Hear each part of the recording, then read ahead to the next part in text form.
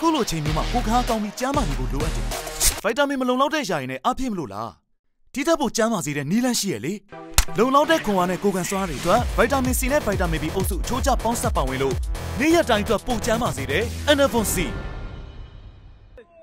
ကရှင်ပြည်နယ်ဖားကန့်ကြောက်စိမ်းနယ်မြေမှာဒီကနေ့မနက်ပိုင်းကမြေပြိုကျမှုဖြစ်ပွားခဲ့ပြီးရေမဆေးကြောက်ရှာဖွေသူ200ခန့်မျောပါပြီးဇူလိုင်လ2ရက်နေ့လယ်ပိုင်းအထိရုပ်အလောင်း100ခန့်တွေ့ရှိထားတာဖြစ်ပါတယ်ဒီကနေ့မနက်6နာရီခွဲခန့်အချိန်ကဖားကန့်မြို့နယ်စိတ်မူကျေးရွာအုပ်စုခွေခါကျေးရွာမြန်မာတကောင်ကုမ္ပဏီကြောက်လောက်ကအတွင်းမှာရှိတဲ့ပေတထောင်ခန့်မြင့်မားတဲ့မြေစာပုံပြိုကျခဲ့တာပါ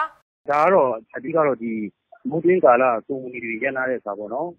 ရန်လာတဲ့ခါမှာသူတို့လှုပ်ထားခဲ့တဲ့ဒီကဘာတွေပေါ့သူတို့ဒီအောက်ကိုနိုင်ထားခဲ့တဲ့ကဘာတွေကတော့အဲ့ကဘာတွေမှာကြောက်ကျိုးလေးတွေတန်ခဲ့တယ်ကြောက်ကျိုးလေးတွေတန်ခဲ့တော့အဲ့မှာတနိုင်တစ်ပိုင်းဒီမူတွင်းကာလစိတ်တဲ့ခါကျတော့ဒီဒေတာခံတွေရောပြင်တခြားဒီလက်လုံးလက်စားကလေးတွေကအမှလာပြီးတူးတဲ့အချိန်မှာကျင်းပြူသွားတဲ့သဘောပေါ့မတော်တဆဖြစ်တယ်လို့ဆိုရမှာတဲ့ဒီကုမ္ပဏီတွေရန်လာသွားတဲ့ခါကျတော့မူတွင်းကာလဆိုတော့လူတွေကတော့ဒါအစီအပြေတဲ့နေရာကိုဝင်ပြီးမှလှုပ်ကြတာပေါ့ဝင်ပြီးလှုပ်ကြတဲ့အချိန်မှာမိုးတွင်းကာလဒီရက်ပိုင်းမိုးလေးများတယ်ခါတိုင်းထက်များတဲ့ခါကျတော့ဒီဆိုင်ခတ်မှုတွေမရှိတဲ့ကဘာနိုင်ရတွေပြူကျပြီးမှ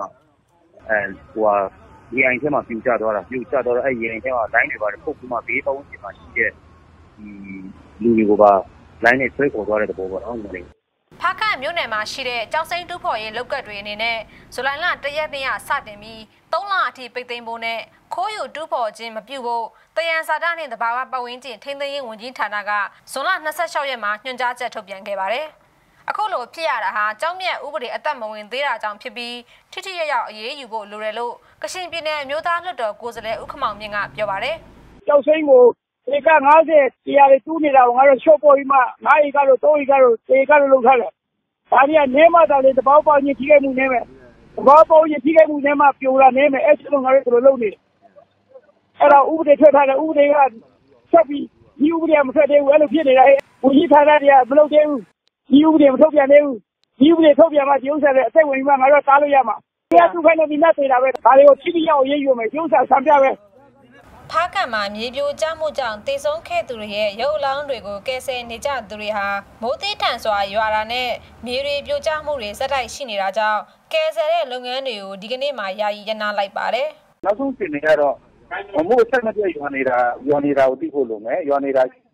နောက်ပြီးတော့ဒီအခုကမြေကထပ်ပြီးတော့လိုက်ပြီးပြိုနေတာမို့လို့တချို့အလောင်းတွေပေါ်နေတယ်ပေါ်နေတဲ့အလောင်းတွေကိုပြန်ပြီးတော့မဆေးရေးဘူးပေါ့နော်မဆေးရေးဘူးပေါ့မဆေးရတာပေါ့အလောင်းတွေရှိသေးတယ်ဆိုတော့တိုက်ပြရတာကတော့လောလောဆယ်ဒီနေ့အဖို့ကတော့150ဝန်းကျင်လောက်မှာတော့သိနိုင်ပြီလို့ဒီနေ့ဖို့တော့အဲ့လိုခက်မှတ်ချက်ပေးနိုင်တယ်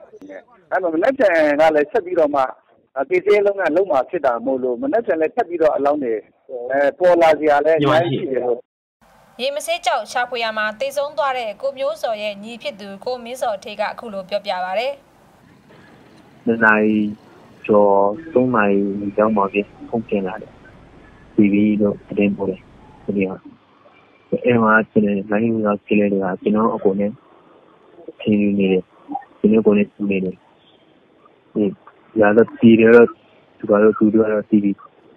ဒီနေ့တင်မှာတော့ပြောတယ်။ကျွန်တော်ဝင်းနေတယ်ကျွန်တော်ဒီကိုနေတယ်ကြာ။ကျွန်တော်ဆိုရင်တော့ကိုလေးကေဘုံလို့ခဏတော့မသိချင်တယ်ကျွန်တော်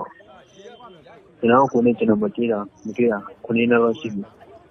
မြေပြိုတာနဲ့ပတ်သက်ပြီးကရှင်ပြည်နယ်မိုးညင်းခရိုင်ဖားကန့်မြို့နယ်စိတ်မူကျေးရွာအုပ်စုခွေခါကျေးရွာလက်ကူးချောင်ရက်ကွက်13လုံးရတနာကျဲကြောက်မြတ်ရွှေကြီးရတနာစန်းရွှင်အေးရရတနာစုပေါင်းလောက်ကွက်ဟောင်းနေရာတွေမှာရေမဆေးသမားတွေရေမဆေးကြောက်ဝင်ရောက်တူးဖော်နေချိန်မှာမိုးရွာသွန်းတာကြောင့်မြေပြိုကျမှုဖြစ်ပွားခဲ့ပြီးနွန်လှိုင်းရိုက်ခတ်မှုဖြစ်ပွားကရေမဆေးကြောက်ရှာဖွေသူတွေနုံနစ်ခဲ့တယ်လို့မြန်မာနိုင်ငံမိသက်တပ်ဖွဲ့ကသတင်းထုတ်ပြန်ထားပါတယ်။ Humanity Institute အဖွဲ့နဲ့ကရှင်အမျိုးသားလူမှုဖွံ့ဖြိုးရေးဖောင်ဒေးရှင်းဖားကန့်တို့ရေးသားပြုစုထားတဲ့